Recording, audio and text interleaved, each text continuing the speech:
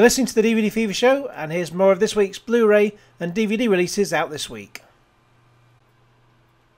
And I continue with The Hunt. And Thomas Vinterberg directs this Danish thriller. And Mads Mikkelsen stars as Lucas, a recently divorced primary school teacher locked in an acrimonious custody battle over his teenage son Marcus, Lasse Fogelstrom.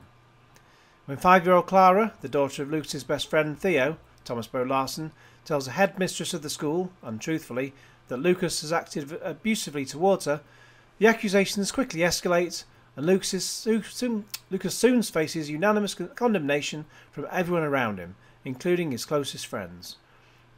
Now, the trailer is very powerful, and Mads Mikkelsen always puts in a fine performance, so I would say this is a must-see. Then we have one that isn't. Great Expectations.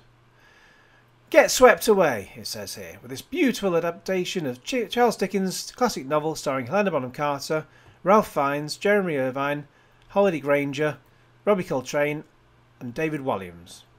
Directed by BAFTA award-winning Mike Newell, this is a stunning retelling of the classic tale.